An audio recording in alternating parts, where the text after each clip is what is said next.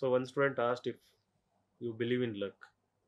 So I said I definitely believe in luck, in the sense that when you are kind to yourself, when you are easy uh, on yourself, when you are just going with the life, when you are treating everyone with kindness, when you don't carry any kind of hate, revenge, or anything, like when it is life is very much light, you Yeah. feel like floating.